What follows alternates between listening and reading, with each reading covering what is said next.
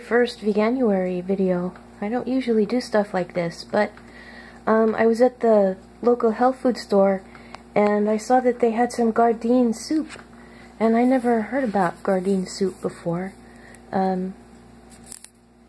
This is the Minestrone and fake sausage, and I had to minister unto my minestrone a little bit. Because I like veggies, so I put some lacinato kale in. And I like pasta. It doesn't have any pasta, so I put some rotini pasta in. And the sausages come, like the first can I tried, it only had like 3 slices of sausage, little round slices. This had 5.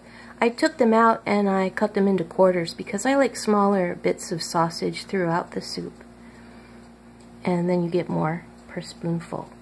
And this is just on the side a little garlic toast. So, and it's good too. I mean, it's got a really good flavor.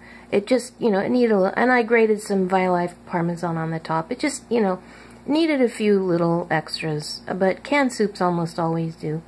Smells really good, tastes really good, and I would buy it again.